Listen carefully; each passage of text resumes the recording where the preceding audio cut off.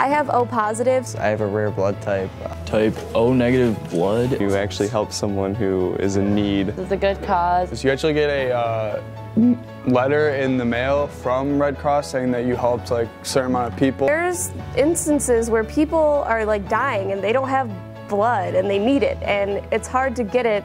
I have O negative, so it's kind of hard for other people who also have O negative to get that blood. It can save up to 3 lives with every donation. I like to help others that need it. Does not hurt that much.